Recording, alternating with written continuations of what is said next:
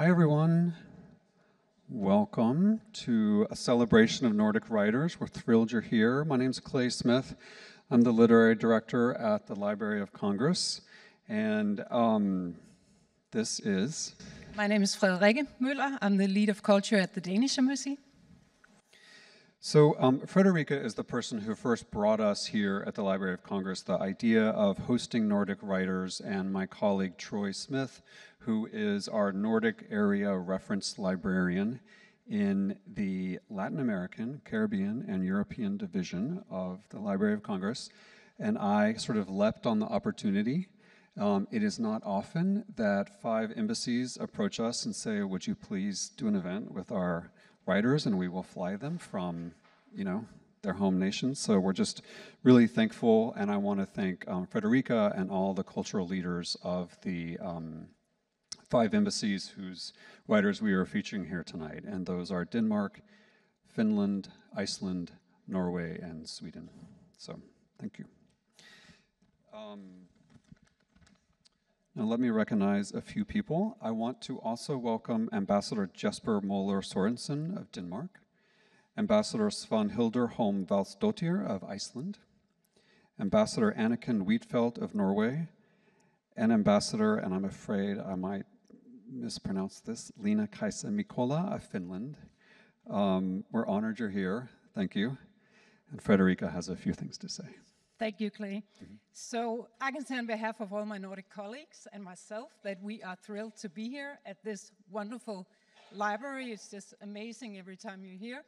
I'd say that Nordic literature is well known here in the US. It has a strong presence, and although the Nordic languages are minor languages, Scandinavian fiction has still been actively translated.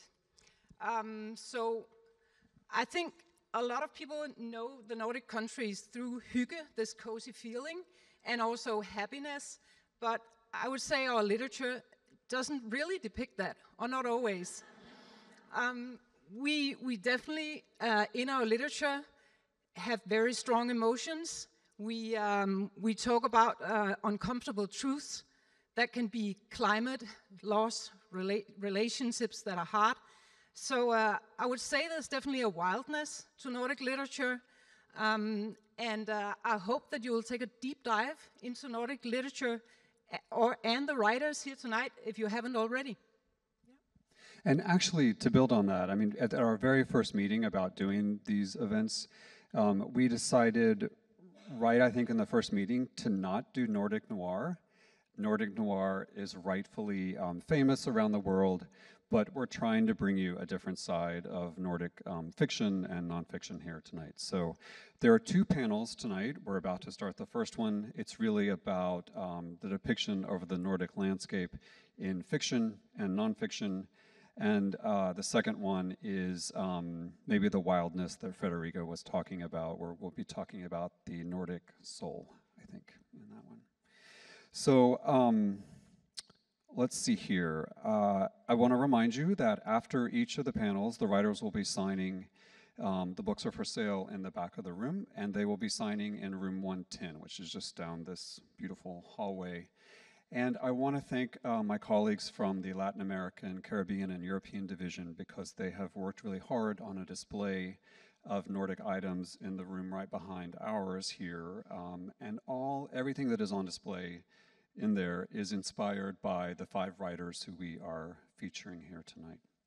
So thank you again for being here. I want to welcome Anya Creightney, one of my colleagues here at the library. She is going to moderate our first panel, and the first 2 writers are Hanna Pylväinen and Josefine Klougart. So thank you.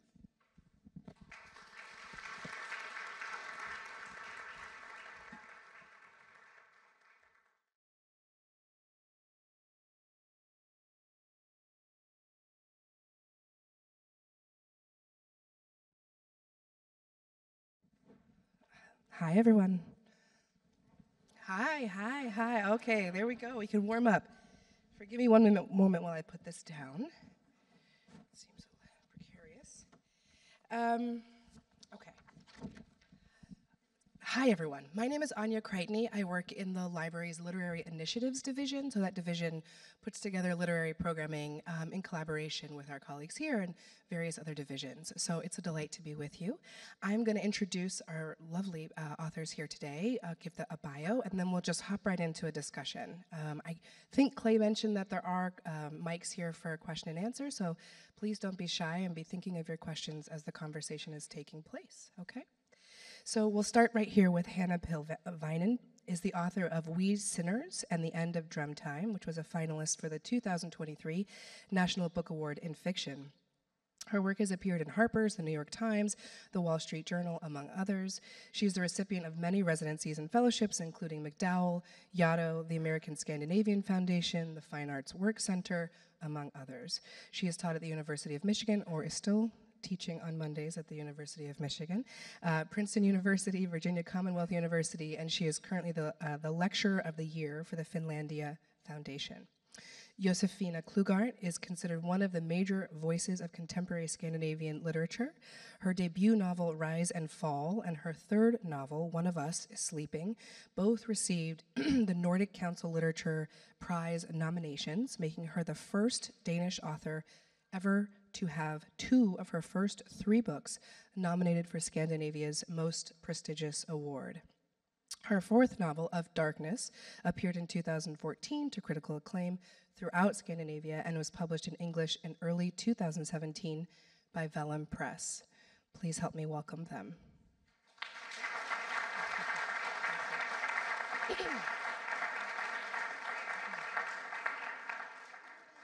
Hanna, I'm going to jump right in here with you. The End of Drum Time is set in 1851 in a remote village near the border of what was once Sweden and Russia, and very far north, very, very far north. There's a Lutheran minister named Lars Levi Lestadius, and he is trying to convert the local indigenous population, the Sami population, who also happen to be reindeer herders. It's also billed as a love story, but I'm sort of calling it a love conundrum, maybe is a better way of saying. And it does cross literal borders and cultures. It's also just beautifully written, everyone, so I want you to hear that. I wonder if you wouldn't mind reading just the first 2 pages of the book, just so we can all hear your voice. Oh, sure. Yeah, there's a bookmark there. It's also...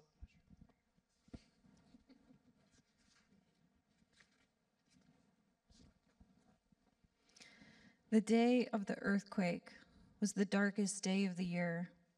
This far north, what counted as day was just twilight stretched thin, so that no shadows fell, and the steeple of the church made no impression on the snow, and the river and forest and hills were all suspended in the same half-finished light. The effect of this was a shared, if unexpressed, uneasiness, but most people were used to it. If given the choice, they would have said, "Let there be darkness," and gone back to their work. That was the sentiment anyway around people who had grown up here, Lars Levi among them. He found the cold and the dark invigorating. He was a man of extremes, and so he was drawn to extremes. They suited him. They spurred him on. But even he had to admit the morning was off-kilter somehow. He had dreamed the night before of something of importance, what he couldn't say, and it troubled him that he might have missed its message. He was a man who put credence in these things, in the importance of what was felt, in part because his mother had been that way, and in part because the land made everyone here that way. No one could live beneath the northern lights and the midnight sun and not come out of it sure there was something besides rationality at work, least of all Lars Levi, the pastor of this most northern parish for the past 22 years, a man of some hubris, but not a man who could be accused of insincerity. He was here to preach. He believed in what he spoke, but today he was especially sure of his purpose, and the weight of that purpose made him anxious. He paced up and down the side aisle, inventing little tasks to check on. Had Henrik rung the bell? Had Willa made the fire in the stove? The church was filling up, it really was, the Finns in their usual places toward the front, while behind them were the Laplanders, the Lapps, the Sami, whatever you called them. He used Lapp when he spoke to the Swedes and Sami when he spoke to the Sami. And it occurred to Lars Levi that he was doing it. He had 829 parishioners stretched over 100 miles, and a good quarter of them were here. The Finns had skied for hours along the frozen river, and the Lapps had harnessed their reindeer to the sledges, and they had driven 20, 40 miles through the snow to get here, to a tiny church village in Sweden where 10 of the 40 inhabitants were his own family. To hear him speak, him, Lars Levi Lestadius. But had Henrik rung the bell? Henrik had rung the bell, and then he had promptly gone back to his store, which was also his home, which people called the dark house because you could get alcohol there, technically illegally. But in the first place, the law was impossible to enforce because too many people broke it. And in the second place, Henrik was not one to stand on principle. He was one to stand on getting himself out of debt. And moreover, he was of the opinion that the darkness was going to drive them all mad, so they might as well go down drinking. He wasn't from here, and he hadn't grown up to be cold and call it happiness. My God, if he'd had the money, he would have left the day he'd arrived. He would have left, and he would not have come back. But since he couldn't leave this very end of the earth, he would, at the very least, leave all the talk about sinning to those who cared to sorrow endlessly over their sin. He, for one, was worn out by such talk and all the lecturing about drinking, sometimes from the very same people who came to him later on to buy something to drink. But more practically, there was a very good chance someone would sneak down during the service wanting to buy a bottle of something or other, and he couldn't lose the sale. And anyway, how could Lars Levi even notice if he wasn't there, now that so many came? Thank you. It was lovely to hear you read it. So, I think we should first establish that Lars was a real person. And the beautiful thing about this passage is you establish in just 2 pages so many of the central tenets that are so critical for Lars and his family, but also that are important to understand Lestadianism. So I just wonder, just so that we can be talking apples to apples here, tell us who's Lars, and tell us a little bit about what we understand are ultimately Sami beliefs. Tell us a little bit about him. Yeah, so Lars Levi Lestadius, real person, and I know him well, which sounds weird because he's quite dead, because I grew up in a fundamentalist Finnish church in the Detroit area, and there was always a portrait of him, so I knew what he looked like. So very odd this many years later to then write a novel that opens with him in his mind. And one of the things that I was most interested in trying to understand and that I wrote about, like one of the lines there is, he wondered what it was his feeling knew first. And I think that's really the line that in some ways to me could sum up so much of what I learned writing this book and so much of what I think about now in terms of what it was that this religion I grew up in, which was started by him, really taught me just as a person. And Lars Levi, this real person, his mother was Sami and his father was Swedish. But growing up, I was always told he was Finnish. My family was Finnish. We were Finnish. Clearly, I'm American. You can hear that nice, strong Detroit accent in there. But my family is from Finland, going all the way back. And I think that with Lars Levi, one of the things I was interested in trying to understand was what he had done with this kind of fundamentalism I had grown up in, and how it was really, in many ways, rooted in Sami traditions and beliefs. So a lot of this has been about kind of trying to understand a kind of cross-cultural sort of, what parts of me are Finnish and what parts of me, even though I didn't know it in this way, were actually Sami. And so much of what was Sami, I think, comes down to that phrase. What was it his feeling knew first? The idea of feeling as knowledge and intuition as being prized over a kind of Western rationality. But it's also the beginning of your novel is also a masterwork of just craft. It starts with an earthquake, right? And pretty quickly, the characters don't expect how you might think they would behave. So, Beatar, who is a local herder, he pretty much immediately decides, almost in this scene, basically to repent, stop drinking, give his life over to God. then there's Willa, who is Lars's daughter, and she pretty immediately is discovering that she has feelings for Beatar's son, Ivar, and is questioning her faith. She's questioning she's feelings about her body and her place in the hierarchy and her family, and it's clear that she's a thinking person, and it's clear that she's taking this seriously.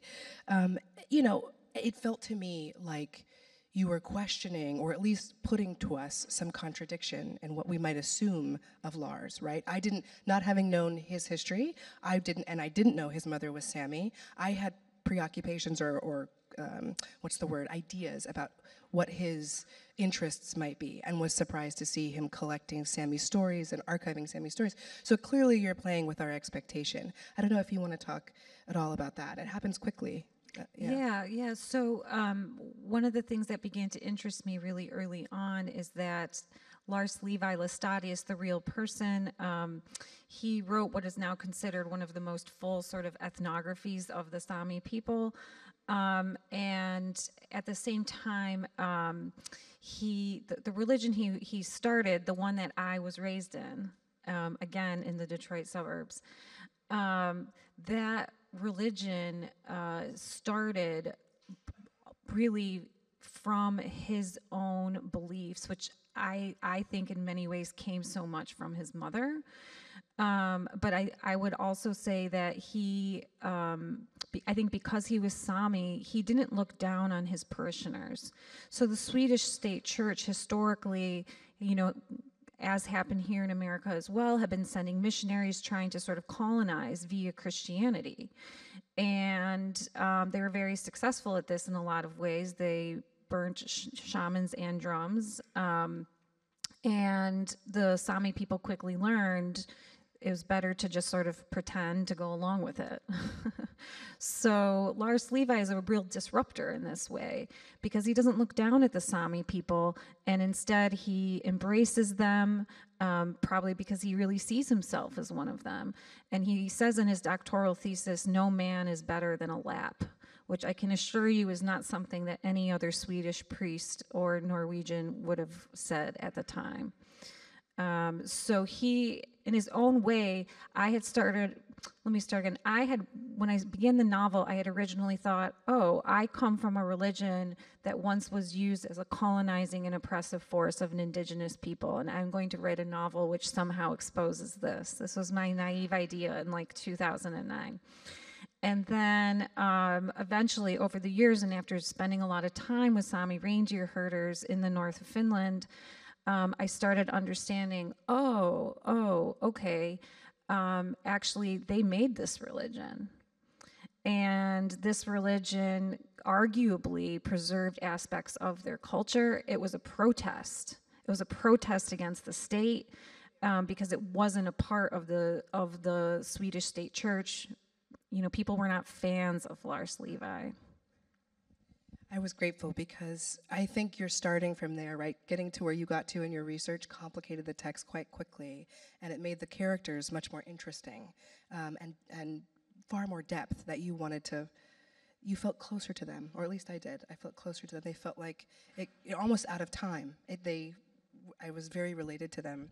Josefine, I want to bring you into the conversation. You know, your novel of darkness is lovely, lovely, lovely, searing. It's also hard to categorize, I would say. To me, it felt sort of like a living dream, almost like a lyric examination of the paradox of looking intensely at something, looking very closely at something. It seemed to me that you were saying, we as people were always going and coming. Like there's no break. We are both alive. We are both dead at the same time. And our sight, despite all of our best efforts, fails us at times. So I wonder if you wouldn't mind reading a short passage so everyone can hear from you as well. And I'll hand you the book. Give me one second.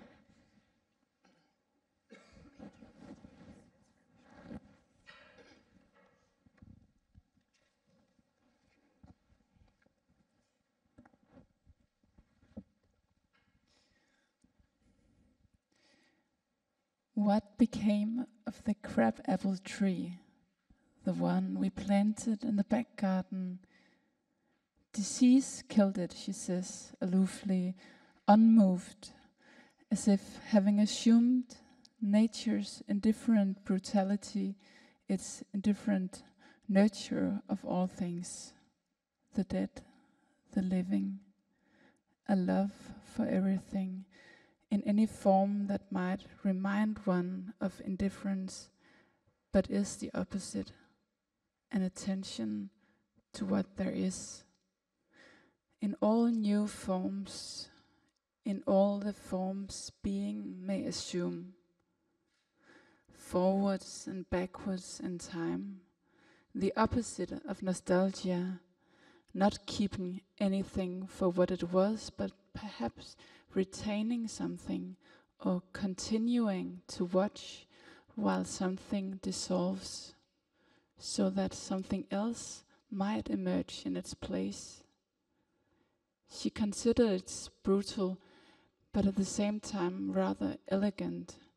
She says this out loud. He nods. In concentric rings, originating from a central source, the disease spreads through the garden. And in concentric rings, the creamy spores advance within the fruit. She forms an eye with 4 fingers, the sound made by his shoes as he crosses the floor. Thank you. This is why I like the authors to read, because didn't you get more information from her reading? It was really beautiful. So this passage brings up a metaphor that you return to over and over throughout the entire book. Several metaphors. The passage of time, the eye is a concept that repeats over and over, but also nature and its cause and effect, and how something tiny can have long unintended consequences, almost, as you say, concentric rings, like a tiny pebble in the water, right? Can you talk a little bit about the eye in the book and how you think about metaphor in the book? Yes. It's a pretty important part. Well, yeah, and obviously this is not a regular novel. I was very much in doubt whether to call it a long poem or a novel. And then I thought like this, well, we can't keep on reproducing like the idea that novel, this form that is a bastard form in its origin, a form that can do almost everything, right? A liberating of language. We can't keep on like reproducing this certain like naturalistic novel. So I would like to like stretch our idea of what a novel could be. So I ended up deciding to call it a novel because obviously there is characters here who change throughout the book. There are stable characters and there's a development, but maybe not as much in the characters, rather in, as you said, like the basic motifs of the book, of the novel. And one of these is definitely the eye. Another one would be that, of course, of darkness as such, and that you could definitely pinpoint many of them. Also, the horse, for example. But you said that it was like a metaphor, and I see it in another way. I very much like the idea that this novel is structured of like a change of metonymical images, so that in the tradition of Bataille, the French writer Georges Bataille, like that you can like follow an image or a motif throughout a book, and that is just as concrete as following a person. Yeah. Yeah, I think describing the image as an anchor, like that helped me as I read. It instructed me to read the text, because what I'll share with you all is that there are many forms. There may be what you call poetry, prose poems, fragment poems. There's even a play toward the end of the novel. So the novel is constantly reinventing itself over and over and over again, right? So what you learn in the first half, you abandon pretty quickly, because then there's another part and another part, and you're challenged to keep thinking, okay, how can I relearn how to read this book? And the image, the horse, the eye, and I see a lot of nature. There was, like, that's in part why I liked the crabapple. I had you read the crabapple. The light is another one that reoccurs over and over and over again. And those were the things that anchored me throughout the text. So I think you were very successful. It worked for me, certainly. Good. I also know we were chatting a little bit before we were here tonight, and there's, you have a new book, After Nature. So here we were in Of Dark, now we're in After Nature. And there's a preface to this book that I think actually was quite instructive. Josefine shared with me, reading the book itself. And I wonder if you wouldn't mind reading this little preface. It's quite philosophical, so you'll have to break it down for us and make sure that we understand. Yes. Yeah. Yes. It was actually a passage from my latest Danish novel, All This Could Be Yours. And the reviews on that book were they were very happy about the book, but there was this certain passage in the book, and a lot of the reviews, they draw this passage forward and it says, okay, this is essential to the book and to Josefine Klougart's writing, and it's super interesting. And there was like a couple of reviewers who were like, this doesn't make sense. Why can't she just keep on writing like her novels, and why doesn't she stick with the people and stop like being a philosopher? And then when I had to write another book, I wanted to explain this passage and why it is so important to me, but I think also just for the world right now. And I'll read it aloud. And that's the thing. I put it as a motto for this next. It's a long essay about nature and art and the state that the world is in now.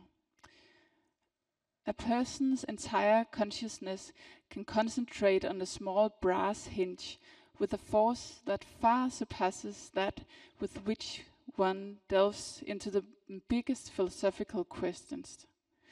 The intellect can never muster such a profound and complex understanding as the one achieved by the mind's intermittent insight into the infinite richness and depth of the concrete. The entire history of Western philosophy stands powerless against a brass hinge, a hollow of the knee, or a memory of lifting a sheet of ice from a horse's drinking water on a January night. So this passage, it's about the power of the concrete. It's about the power of what you can see and touch and feel. And literature is all about this. Literature, as an important philosopher, Søren Kierkegaard, says, is the most concrete of all art forms. It is super concrete. It lives through the images. It lives through what you can sense. And it creates a physical philosophy that you can feel with your entire, how do you say, I would say væsen. How do you say? Your entire being. It's not your body. It's not the mind. It's like it's everything. And I think, I think these times really call for literature, call for poetry, call for some language that can bring us a deeper understanding of what it really means to be a human being.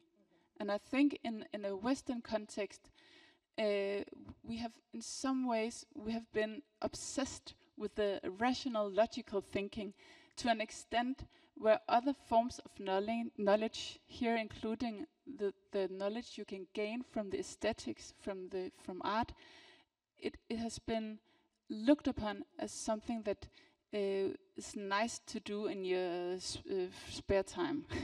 It's like cream on top of the cake. It's like something. It's something women can do in a corner, and that's very cozy, right? But as all the big philosophers, where you look out, Kant, Hegel, you can go on, they all pinpointed this, that aesthetic thinking, aesthetics as a way of gaining true knowledge about the world, it's the basic level of understanding that has to be there in order for a society and a culture not to dissolve into darkness. And when you look around these days, you really think that that is what we need. We need something else. Hegel is talking about world wisdom, and I really think that is what literature, what poetry can bring us. And I would like to say that today because we're here. It's a very appropriate place to say this, but I think it's an extremely important point to make in the midst of a nature crisis like this. I agree with you. I mean, I can tell, because of your central sort of preoccupation or your thinking, I can tell that you are moved by poetry. I mean, above and beyond the poetry that you've written in Of Darkness, because your mindset to me seems very, poetry is almost about the ineffable, the sensitivities of things, the unknowable parts of things that are actually quite quantifiable and that are quite meaningful. And ironically, I think are the things that connect us all. And so I think, well said, because I think Of Darkness proves what you're describing. So thank you for sharing that. I also want to say that we are here in part to talk about the sort of break from stereotype in terms of these two books, how they differ from either traditional Nordic literature or landscape, right? So I feel inevitable that these books do so much more than that, so we could be here for another hour, but I feel we should also stick to the topic at hand to some degree. The rule follower in me is saying as much. So Hanna, I want to bring you back into this conversation, and as you described, the border is a slippery business in this book, right? It's constantly permeable. It's not even clear who is ruling, what area, what languages are being spoken, depends on where you fall in this hierarchy. And so I wonder, how can you talk a little bit about the sort of mutability of the characters, because they themselves are constantly on the verge of some inner change or terrain. And so I'm wondering, how did you match the terrain to the characters, right? Because there's some symmetry there. I'm kind of thinking about that. Oh man, the terrain to the characters. Yeah, and I have to say I agree with so much of what you were saying, and there's so much in our books, oddly enough, because one of the things I was thinking about was how extreme places can make extreme people, right? And one of the things that's unusual about being that far north, of course, is it's such extreme and wild beauty. And actually, just like as a little fun fact, this cover is actually a photograph. The only thing they changed is they swapped out the snowmobile tracks for footprints, right? But that's northern Finland. The filter was also not adjusted. That is the color, right? I was there, it was minus 40 degrees in both Celsius and Fahrenheit. And I think one thing that does, right, to human nature is, it's easy to think of the cold, the tundras, anything snowy. I think in our minds we immediately go to something kind of, both like frozen but also reserve, or, and one of the things that was interesting to me growing up as, a Finnish American, is that there is sometimes a kind of stereotype of Finns, and, lots of like fun little jokes about Finns, about how reserved we are. And I started to realize at some point, though, I was like, actually, it's another kind of extreme. I remember the first time I went to Finland and I met this man who was a pianist, and I went into his home, and the only thing in his house was his piano and like a mattress. And and he was so quiet. He would like hardly speak to you. And of course, he did all of his speaking through his playing. And I thought, this is not a quiet man. This is not a man of reserve. This is a person of great passion, right? Almost so much passion that it doesn't come out in this more traditional American chatty way that I've now learned 4 generations later. But I think in terms of my characters in the book, one of the things I was interested in trying to do through literature, because I was so interested in the question of feeling, is really think about them as beings of feeling. And I think especially with historical literature, it's an easy trap to fall into, that historical literature can kind of become about the stuff, like the filigree. It can become about the research, right? And instead, I was really trying to think, how do I get it more about the people? How do I get more into the concrete? How do, and that was why when I was there, doing my research, it was so essential to be there, because it's one thing to sort of think like, oh, reindeer, look at their fur, and another thing when you're drinking your coffee and it's in your coffee, right? I mean, those are 2 separate experiences. So it's very important, I think, and I think that is the job of literature. So you can, and I did a tremendous amount of research for this book, and it would be very often the case I would read some sort of, missionary journal or something, and that would tell me facts. How many people have, smallpox or something, and who's being inoculated, and great, fascinating. But I'm sitting there and I'm like, but what kind of spoons do they have? And then what does the spoon feel like? Like, it's what I need to know. And where you find that information is literature. Literature is where and art. That's where all of that is.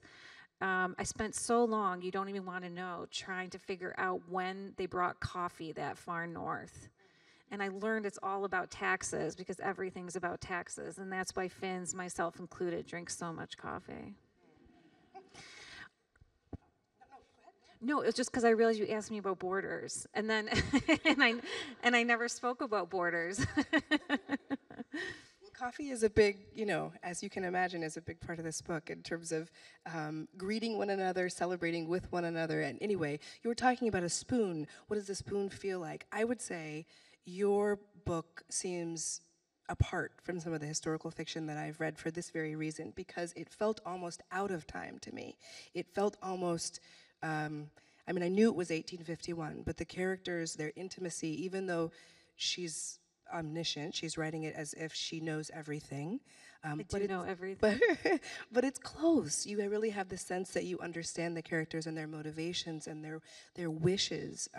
They don't feel as if they're being reported to you, which is sometimes what happens in historical fiction. Josefine, I agree with so much of what you said, especially in this moment of sort of existential climate crisis that we're in.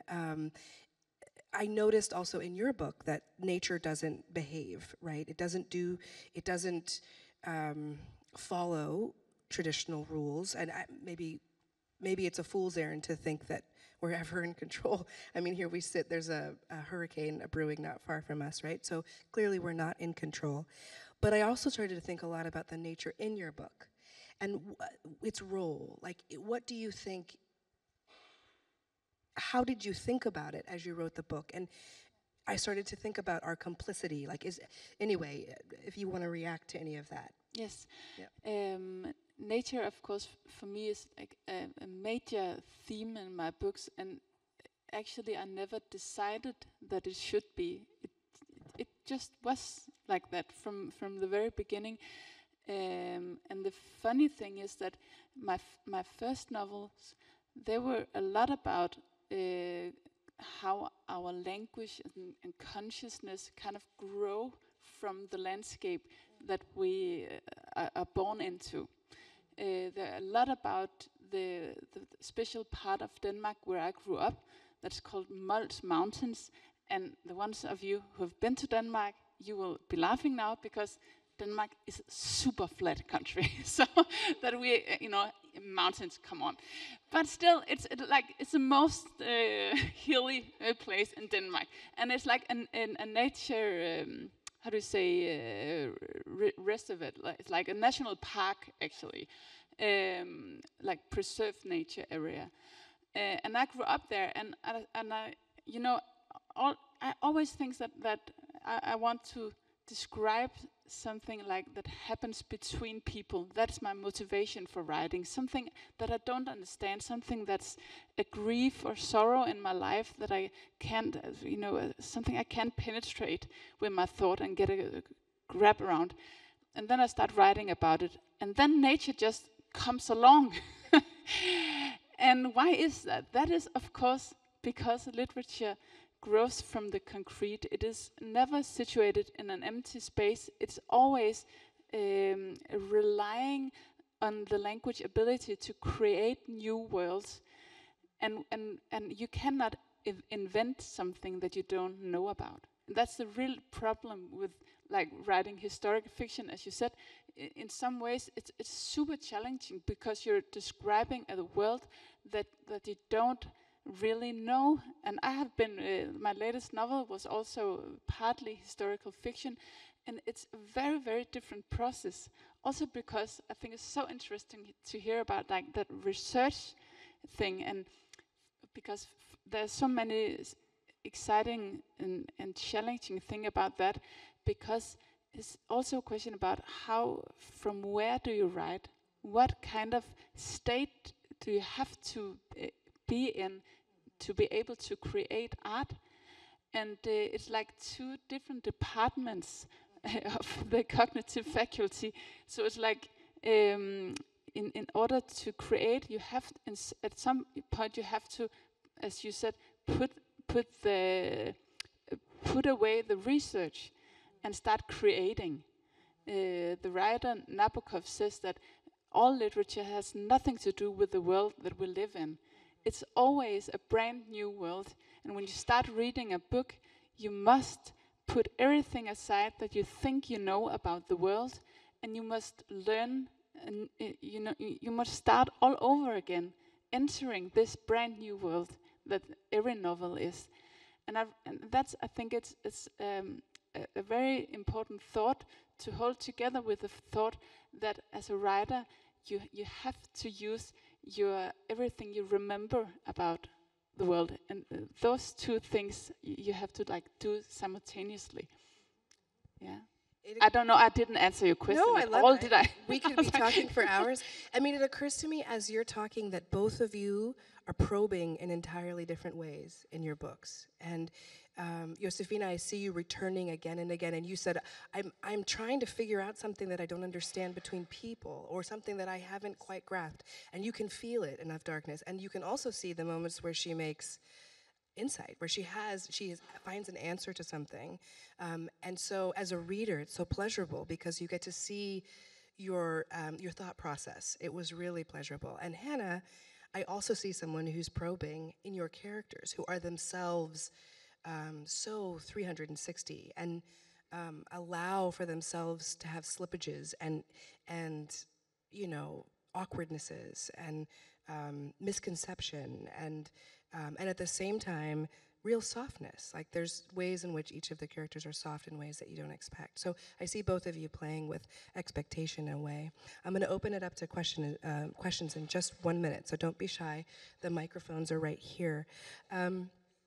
Before we go to questions, I want to ask you a little bit about this season, right? Because in your novel, we see the full season. We see the Sami in their full seasonal process, maybe would be a way of saying, which seemed really critical. And it reminded me, because you were saying the mountains in Denmark, what we don't expect, right?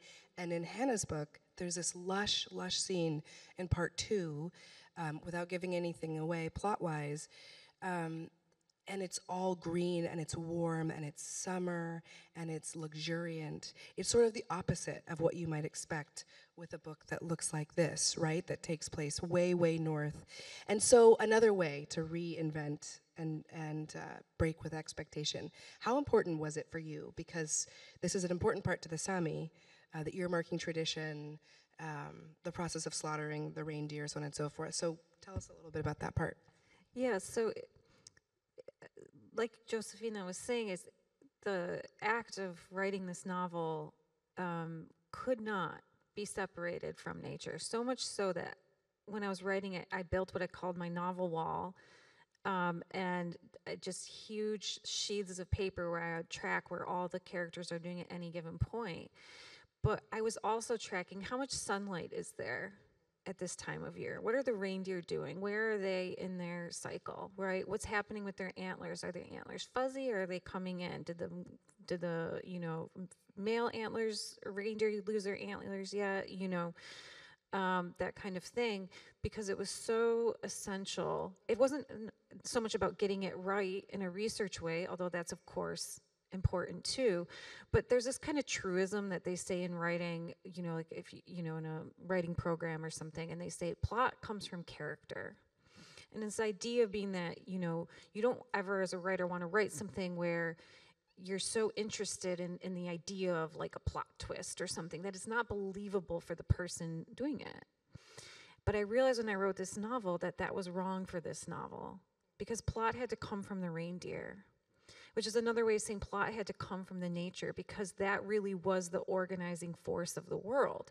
Because when you're in the land that way, you are forced to recognize that you don't own it, you don't control it. Control is an absolute illusion and delusion, right? And so one of the things I was trying to show, both in how like the characters sometimes talk to each other, if someone says, oh, well, what are we doing tomorrow? They're like, do I look like God?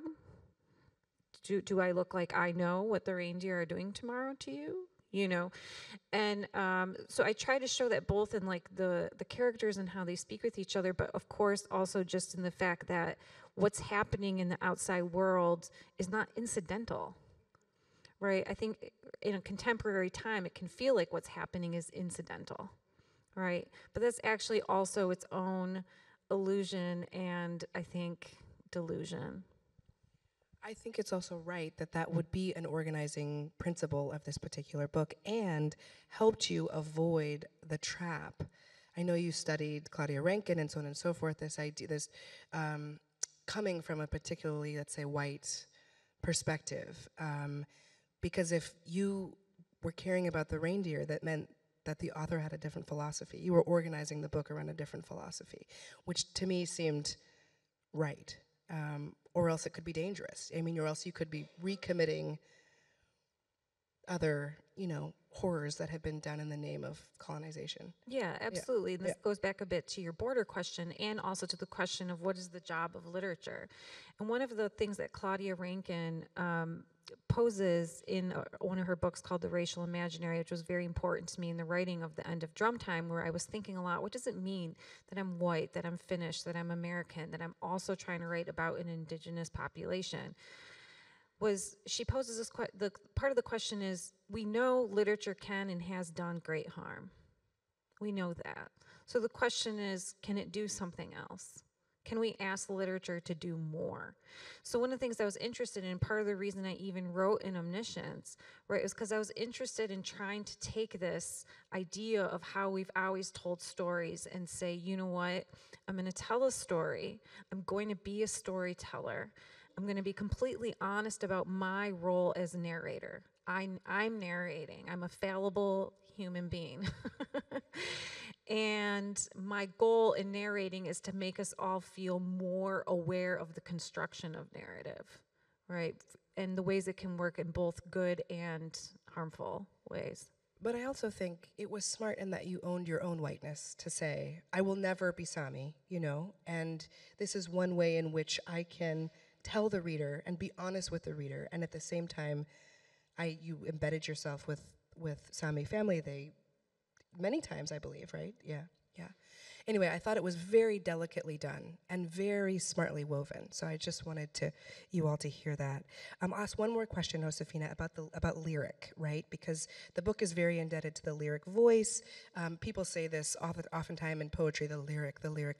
What does it mean to you? How do you How did it feel right to you? Because reading it, it felt very present to me. But it's clearly a voice for you in Of Darkness. What do you think about it? You talked a little bit about this with me. Yes, I really struggled about finding a form for this novel. I had all these. I always have this way of writing where I just open the document on the computer and then I just start writing without knowing where I'm going. And then when I have 200 pages, I send it off to my editor, who sends me back the 30 pages he likes the best. And then I can't recommend it, because it's like you produce so much text that will probably never be in a book. So it's like super stupid way. But the reason why I'm doing is that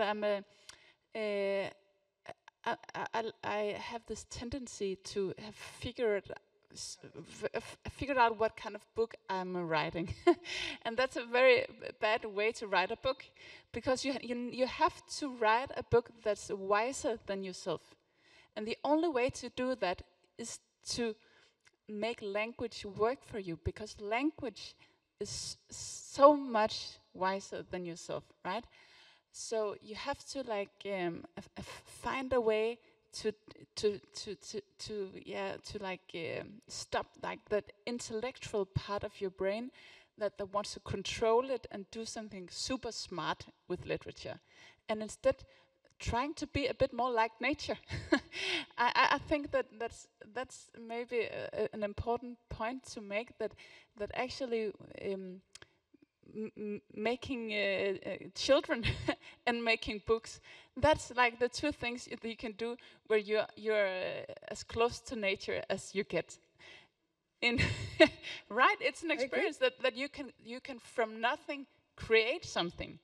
And that's the experience of creating form in a world of fabulous forms, like never-ending varieties of form. That is beauty. Creating beauty is also a way of experiencing yourself as nature, of that form-producing power that is nature. I agree with so much of what you said. Does anyone have a question? There's standing mics here. Don't be shy. No questions. Yes, there we go.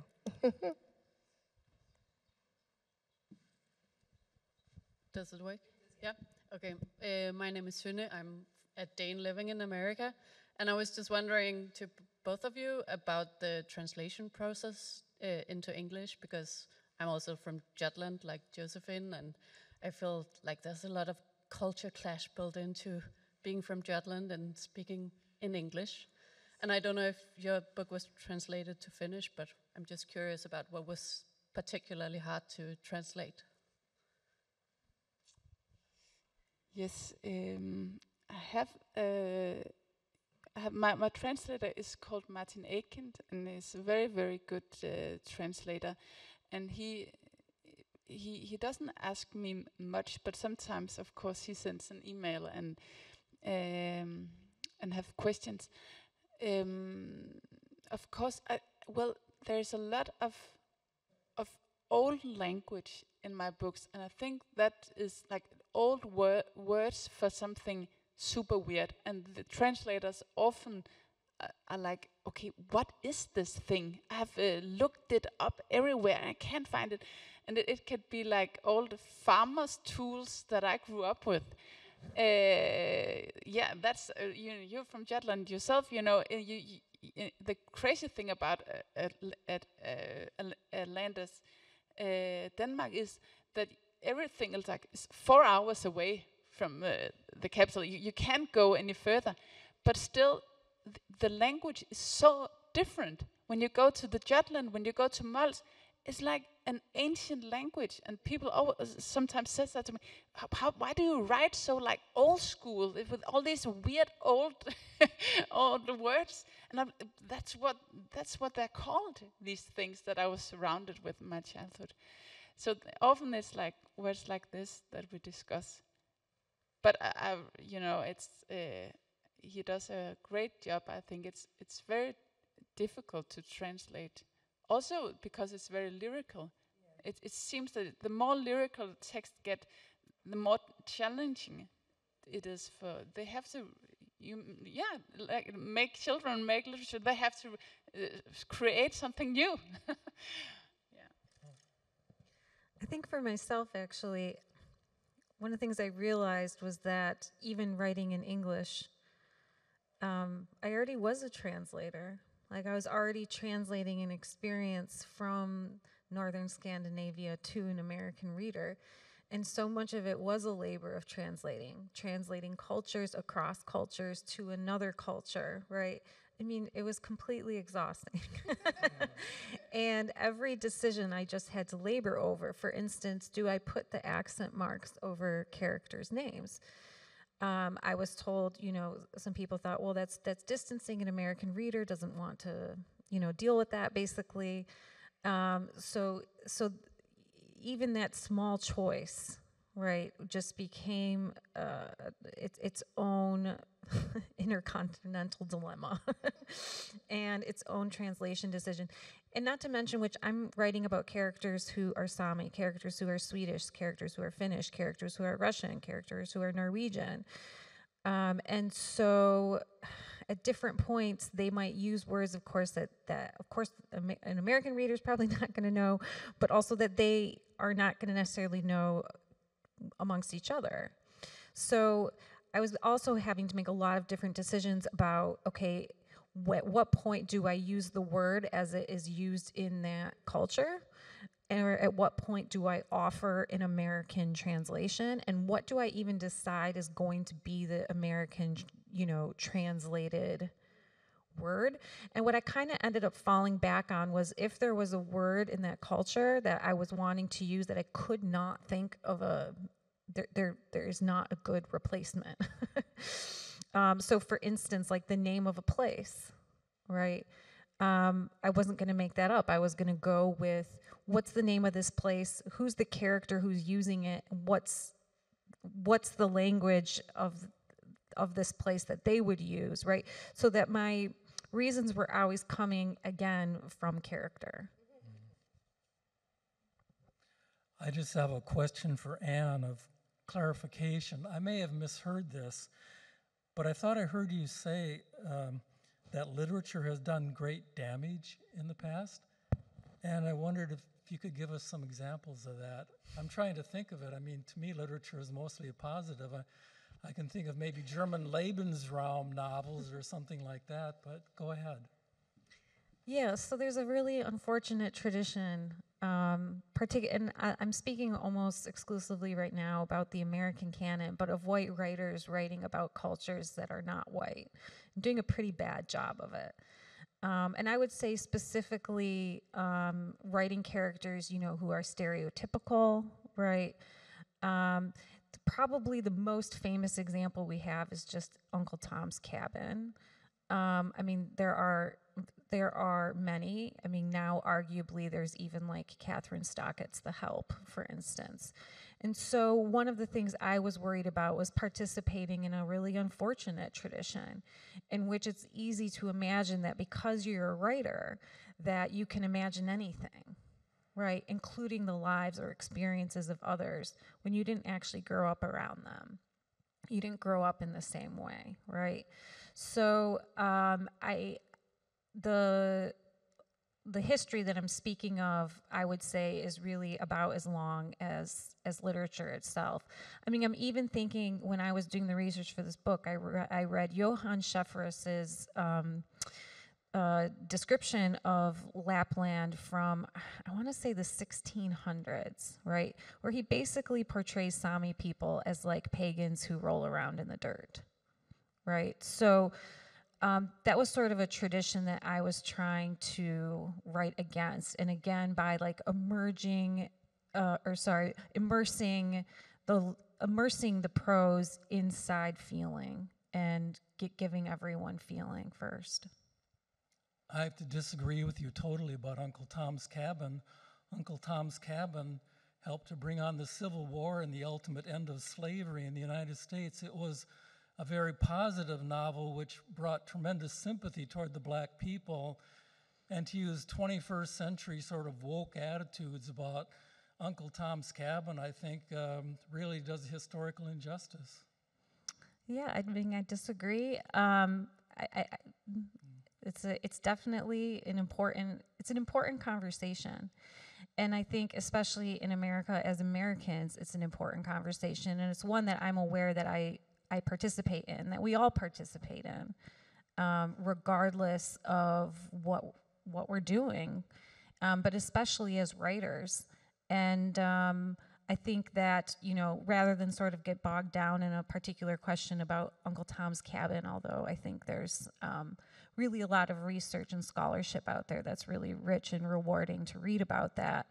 No matter what, I do think that the job of a writer above all is to take accountability and responsibility for what you write. Well said. You can see that these two women are deeply thinking and deeply moving. So please, let's give them a round of applause.